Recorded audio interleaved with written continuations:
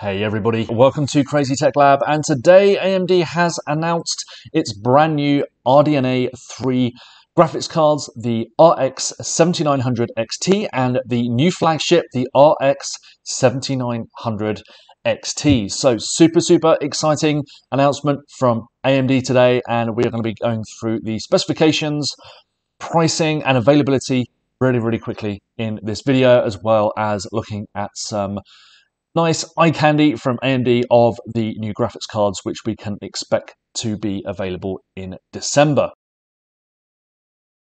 Starting with the RX 7900 XTX then, which is the new flagship, you get a 96 integrated CUs. You also get a game clock of 2.3 gigahertz. Stream processors stands at 6,144.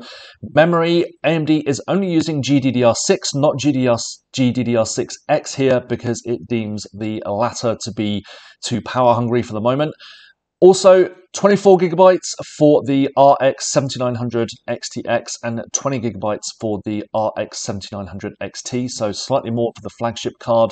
The memory interface also slightly higher for the 7900 XTX at 384 bits. Board power, quite interesting, 355 watts, so that's significantly less than the competition, and also less is the power connector requirements.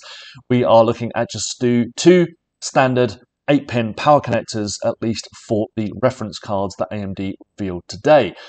Pricing, we are looking at $999 for the RX 7900 XTX, and that's a fair bit cheaper than both the RTX 4090 from NVIDIA and the RTX 4080, which we are expecting to hear about very soon. So moving on to the RX 7900 XT, slightly fewer CUs, a game clock 300 MHz lower, slightly fewer stream processors, 4 gigabytes less GDDR6 memory, a slightly narrower memory interface at 320 bits.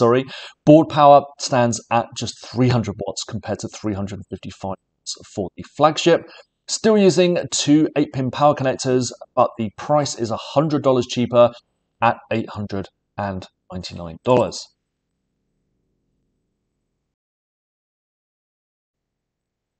Something that AMD seemed to suggest during the announcement today was that the RX 7900 XTX was not going to be going up against NVIDIA's RTX 4090, both in terms of price and performance. It seems like AMD is gunning for the RTX 4080 here instead, so that may come as a disappointment to some, but given the high price and niche appeal of the RTX 4090, it isn't surprising to see AMD gunning for a more popular price segment. Competition around the $1,000 mark then looks like it's going to be hotting up over the next few weeks, and the RX 7900 XTX at $1,000 does undercut the RTX 4080 from NVIDIA. So it's going to be very interesting to see how those two cards stack up, even though AMD doesn't seem to be gunning for the RTX 4090 at the moment. So more details to come.